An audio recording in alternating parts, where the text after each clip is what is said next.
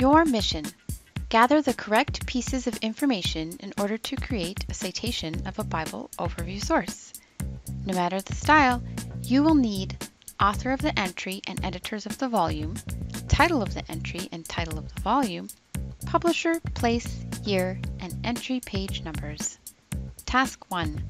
Author of the entry and editors of the volume.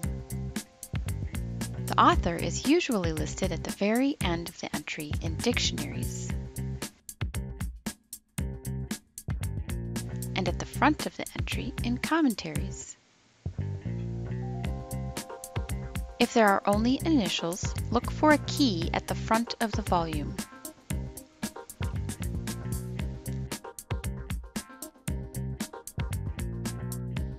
The editor of the volume is listed in the front matter. You only need the editor-in-chief.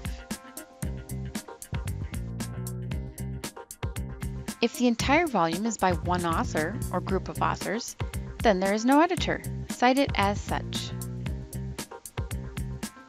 Task 2. Title of the entry plus page numbers and title of the volume.